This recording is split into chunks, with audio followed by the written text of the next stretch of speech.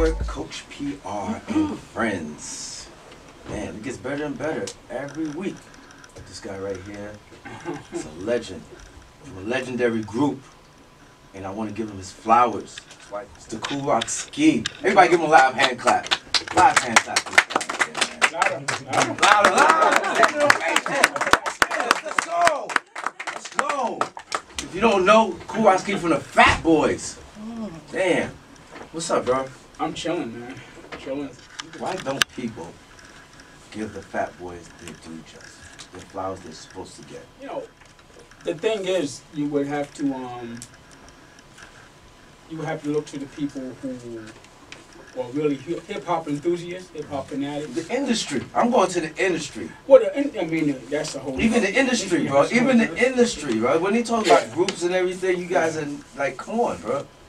You guys set it off for a lot of things. Yeah, I think it's a lot of this stuff from... I think in the industry itself, I can't really speak too much about them. You know, the whole product and the whole machine that runs everything. I mean, it's a mystery. You know, it's a mystery. So even to you. Yeah, even to me. Right? It seems like, dang, did they do something? Like, right? Like, come on, like, right? Like, I mean, you know, just to run down the accolades real quick. The third rap group to go have a gold album as a rap group. Third rap group to have a platinum album. You know, movies. First rap group. I was gonna do your accolades, but it's better when you confuse, so they know. Like, go ahead, keep on going, bro. First rap group to be featured in their own movie. You know, first. I mean, like the third highest grossing hip hop tour. You know, besides the Fresh Festival, the two Fresh Festivals and the Wipeout tour, which is the third highest grossing rap tour. So I don't know. I mean, you guys won the Fresh Fest too, right? Were you at the Fresh? We was in the Fresh Fest 1 and 2. 1 and 2. Yeah. That was at the Garden, right? It was at the.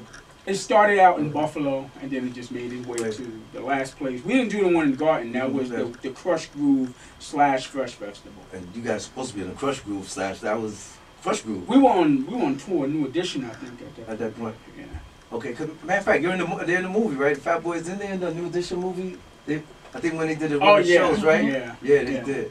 Because New Edition was putting on acts like UTFO and Fat Boys and Houdini. Right, yeah. When most R&B acts wasn't dealing with hip hop. Right. You know? So they were like the first ones to embrace, as R&B acts to embrace hip hop. Yeah. I remember.